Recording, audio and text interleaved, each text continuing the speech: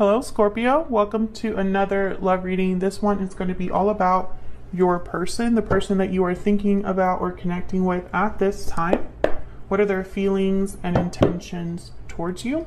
Keep in mind that these readings are meant to be general, so they will not and cannot resonate with every Scorpio watching every single time. So take what resonates for you and leave the rest. So let's jump right in. For Scorpio, spirits, angels, guides, messages, guidance, please. For Scorpio at this time, what do we need to know for Scorpio regarding love? Scorpio, this is going to be a reading for those of you that are already in some sort of a connection or you have someone in mind. Okay, so let's see for Scorpio, what do we need to know regarding love? All of the decks that I use are in the description box if you want to check them out. All right, what's going on in your connection? Ace of Cups reverse, the Lovers, Gemini energy, and Nine of Swords. Ooh, okay, so anxiety, stress over a partnership. I feel like there's heartbreak here, disappointment. Okay, then I'm going to put your energy here on this side and then your person's energy on this other side. Feel free to flip the energies if they resonate more for you. Seven of Cups reverse at the bottom of the deck. Okay, so Seven of Cups reverse sometimes could be the wrong choice. Seven of Cups reverse could mean that you made a choice out of many. It really depends on the other cards, you know, surrounding this energy, but we'll see. If this was a wrong choice, it's going to show up in this spread, you know, and the other cards here that we have. Okay, so already I can tell that there's something going on in this partnership. You could be dealing with a Gemini. Does not have to be. I feel like the Lovers is here just to tell me that this was a strong connection or is a strong connection. And it's just something must have happened because I have the Nine of Swords with the Ace of Cups reverse. So the Nine of Swords is a card about like anxiety, stress, fear. You can't sleep very well. You can't rest. So someone's worried about something. We'll see what this is all about.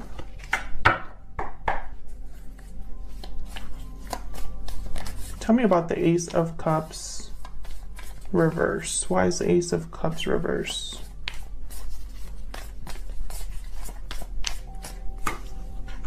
The Emperor, Aries energy, masculine energy here. This could be a masculine energy that is heartbroken or caused the heartbreak. Tell me more about the Ace of Cups reverse. It's interesting because the Emperor is typically not an emotional person. Can I get one more for the Ace of Cups reverse? Okay, of course I get like more than one. Yeah, Queen of Swords and Justice. So this Emperor might be interested in balance, Libra energy with justice, addressing something directly. There's really not a lot of emotion here with the Queen of Swords and the Emperor.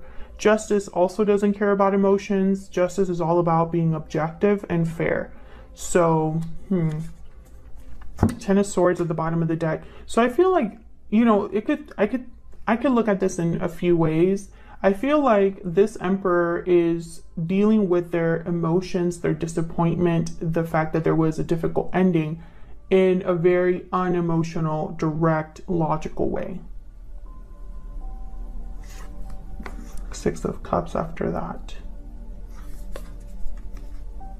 I can also take this as this Emperor caused a lot of heartbreak and disappointment and they want to make things right. We'll see what else comes out here.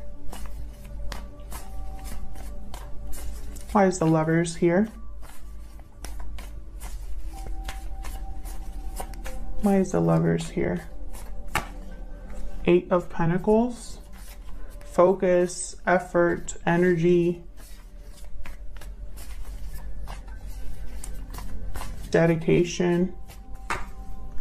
Yeah, this is about a partnership. Two of Cups. You know, the Lovers is typically a card about a choice. But I just didn't pick up that energy when I put it down. When I saw this, all of these energies together, I knew this was about a partnership. If you're interested in learning, you know, about tarot and how to interpret the tarot for love, then check out my book. I have a whole book all about that. I go into all of the cards, upright and reverse, and that's linked in the description box. It's available on Amazon. But I feel like, you know, whatever is happening with this partnership, someone still wants to work on it. There's still someone that's interested enough to want to have fairness and balance. This could be you, this could be your person. Tell me about the Nine of Swords. Why is the Nine of Swords here? Why is the Nine of Swords here? Four of Swords, Four of Pentacles. The Devil at the bottom of the deck. So interesting. Capricorn energy. So Four of Pentacles is a card kind of about holding back, holding on to something. And the Four of Swords. So when I see these two, Four of Swords is like reflecting, healing, resting. When I see these two cards together, I think of someone that's not speaking. They're holding back. Instead, they're trying to think about something, or can't really make moves right now because the Four of Swords is not moving. Neither is the Four of Pentacles. They're just very stationary. So I feel like someone's thinking about something, worried about something that they can't really make a move about or can't really talk about. And it makes sense because I have the Devil here. The Devil is a card about restriction, being attached, being chained. Someone here is probably feeling very restricted, stuck, and they're worried. Can I get one more about the Nine of Swords? Why is the Nine of Swords here? Ten of Wands, yeah. They're not dealing very well with this. Again, balance, Six of Pentacles at the bottom of the deck. Balance is very important for this person. Giving, taking, you know, figuring things out. I feel like this is somebody that wants to give to this connection, but can't. Yeah, Page of Pentacles. They can't even give something small. Very interesting. So let's look at your energies between you and this other person. Can I get some insight, Spirit, on the energies between Scorpio and this other person? Now, Scorpio, remember what I said earlier? I have you on one side, your person on the other. You can flip the energies. They resonate more. Tell me about Scorpio's energy. What is the energy that Scorpio is bringing to this connection? Wow, that one just like flew out. Deep regret, remorse, guilt, responsibility. There's regret over past actions. So you might be having some sort of regrets here, Scorpio, over the past. Tell me about this person that Scorpio is or will be dealing with. What are their energies in this connection? Taking action, time to make a move. So this person's thinking about what, you know, action, obviously, making a move of some sort. Broken silence is at the bottom of the deck. So maybe they're ready to speak up or willing or thinking about speaking up. Okay, I wasn't going to use this deck, but when I saw it here, I wanted to grab it. So can I get some more energies, please, for Scorpio? Excuse me. Spirit, tell me more about Scorpio's energy. Scorpio's energy in this connection. Very soon. Clearly decide what you want so that it comes to you now. Okay, tell me about Scorpio's person. What are their... Release your ex. The time has come to clear your energy. Passion at the bottom of the deck. Maybe this person's letting someone else go, Scorpio. Maybe you let them go, and that's sparking action on their part. I can get one more. So can I get one more energy for Scorpio and this other person? Tell me about Scorpio's energy in this connection. Tell me about Scorpio's energy. Bear. So you're thinking about new beginnings here, starting over, starting fresh. You have regrets over the past, and perhaps that's renewing your desires for something new. Tell me about Scorpio's person. What do we need to know about their energies? Wow, yeah, Phoenix. So they're undergoing some sort of transformation on their own. You're both mirroring each other.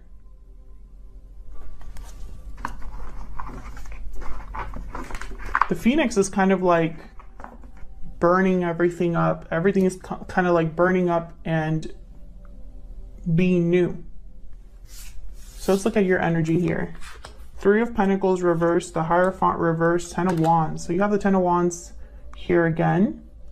Burdens, obligations, weights. The Hierophant reversed, Taurus energy. Typically that's a card about like a broken commitment or something like that. And 3 of Pentacles reversed. Something's not working. There's no collaboration. Let's see. Tell me about the 3 of Pentacles reverse. The Sun. Tell me about the 3 of Pentacles reverse. The Hermit, Virgo energy. This is clarity. Someone's getting clarity, and this is on your side, Scorpio. You're getting clarity about what's not working for you. I feel like you're doing some soul searching about what truly makes you happy. Tell me about the Hierophant reverse. Why is the Hierophant reverse? 6 of Wands and 9 of Cups. Can I get one more for the Hierophant reverse? This could also be that you are rebelling against what's expected of you. The Lovers and the 5 of Cups. Yeah, Gemini energy again. And the 5 of Cups with the King of Swords at the bottom of the deck. So someone's thinking about this with that, like, it's not an emotional realization. It's not an emotional, it's more about like clarity. I feel like you have an idea of what would make you happy. You have an idea of what success looks like. I feel like you're thinking about the past a lot, maybe because whatever choices you made in the past led you to where you are now. And I think you're thinking about a partnership. I don't know if this is a partner you're already with or a partner from the past, because I see both ways. But I feel like with the Hierophant reverse, it's almost like you're rebelling against what others might think make you happy, or your connection, if you are in a long-term commitment or a commitment right now, it's not what you thought would, you know, it's not working out, because I have the 3 of Pentacles reverse and the 10 of Wands is here. So clearly you're not happy. And I think because you're not happy, you're thinking about new beginnings. Tell me about the 10 of Wands. Why is the 10 of Wands here? Yeah, again with the 6 of Pentacles, this the energy about balance. Tell me about the 10 of Wands, giving to something. Yeah, the Fool. So you're thinking about dropping a burden and moving on. Something new. You want a new beginning elsewhere. The Star at the bottom of the deck, Aquarius energy. This is about hope, having hope or faith in a new beginning, healing. So let's look at your person's energy. Wow, the King of Swords reverse. Yikes. 4 of Pentacles again, and the 9 of Pentacles reverse. Well, the 9 of Pentacles reverse is someone that's not free, not independent, attached. Four of Pentacles, this is someone that's holding on to something, holding back. We'll have to see. King of Swords reverse, technically they tend to be deceptive or difficult to talk to, difficult to deal with. We'll see what this is about. Why is the King of Swords reverse? Why is the King of Swords reverse? Eight of Swords.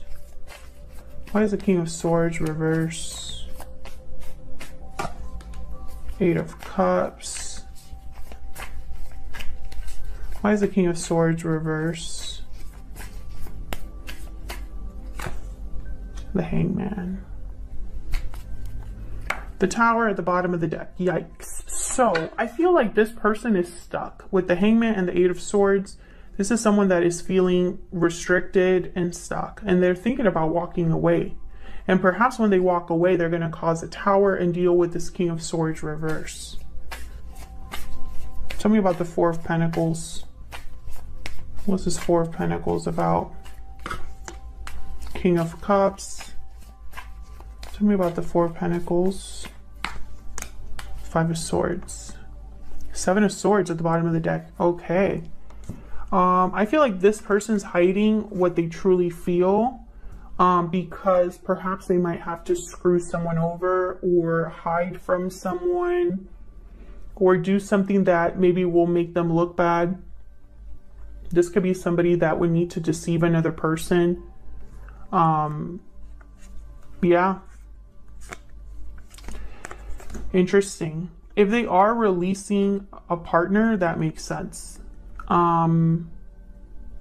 It's very strange because the King of Cups is not a manipulative person. The King of Cups is not someone that typically deceives. They're usually very open about how they feel and very mature, emotionally mature. So that's why I think that this is someone who maybe they feel they have to be this way because of whatever attachment they might have. You know, they could just not be, like, they could be planning in secret and not telling anybody what they're planning or thinking, and that is, like, wrong. Can I get one more for this Four of Pentacles? Yeah, Queen of Wands. So I feel like this is someone that needs to make a choice with the Two of Wands here at the bottom of the deck. And it could be a choice between two people, a choice between two different paths, etc. And, you know, no matter which choice he or she has to make here, this King of Cups, I feel like they're going to be screwing over someone or it's just not going to be like the best. Like each of these paths have some sort of attachment, you know, it's kind of what I'm thinking here. Yeah, there's the Devil again. Just wanted to show up and appear. So tell me about the Nine of Pentacles reverse. This, like I said, is like not being free, being attached. Why is the Nine of Pentacles reverse? Knight of Swords. Why is the Nine of Pentacles reverse? Four of Wands. Four of Wands is, again, another card about harmony, stability, happiness, home, happy home. Yeah, Ten of Cups. I feel like this is somebody that probably they need a lot of courage. Yeah, strength and the Tower. So they probably need a lot of courage and strength to do what, to call the Tower, to take this action, to have this Phoenix energy. You know, the Phoenix is like the Tower. It's something completely new. Something that's, you know, burnt up in order to be new again. I feel like this person, they'll probably talk to you or talk to someone. I feel like this is like the take action card, you know, like someone that's moving forward very quickly or communicating. Can I get one more for this Knight of Swords? Why is the Knight of Swords here? Yeah, the Chariot, Cancer energy. So moving forward for sure, the World's at the bottom of the deck. Yeah, this is someone that's ready to make some sort of move into a new cycle. Maybe they're thinking about leaving a home, a family, etc.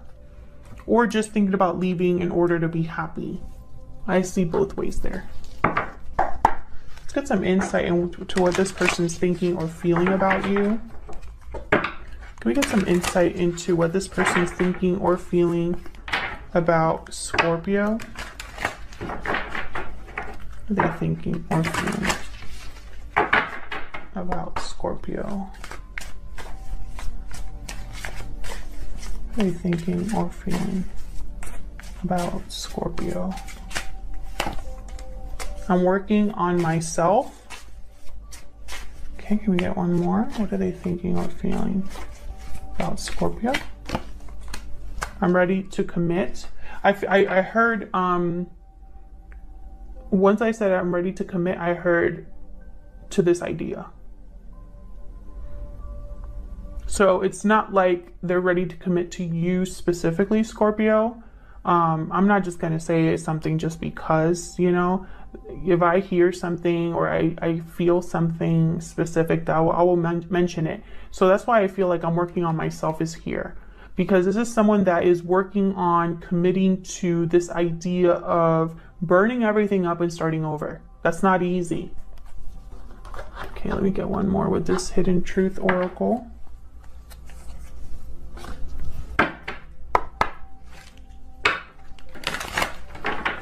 Can I get some insight, please, for Scorpio? What is this person thinking, feeling when it comes to Scorpio? What are they thinking, feeling when it comes to Scorpio? It was my fault, but I blamed you. Bottom of the deck, I hid who I really am from you. Wow, okay. Well, I mean, I don't have anything else to say after that. I think that message is very clear. It was their fault. They weren't completely honest with you. They blamed you, but now I feel like they're realizing that maybe they're ready to leave a situation they currently are in to have a new beginning with you, because this is a very strong connection, a soulmate type of connection with the Lovers and the Two of Cups. Perhaps you were always meant to be together. Maybe you went different paths and are finding each other again. Otherwise, I'll leave it here. Thank you so much for watching. I hope you enjoyed the reading. I hope that you got insight into how you are feeling about each other and what's going on in your connection. Hit that like button and subscribe if you enjoyed the reading and want to see more readings from me. And I will see you all in another video very soon. Take care.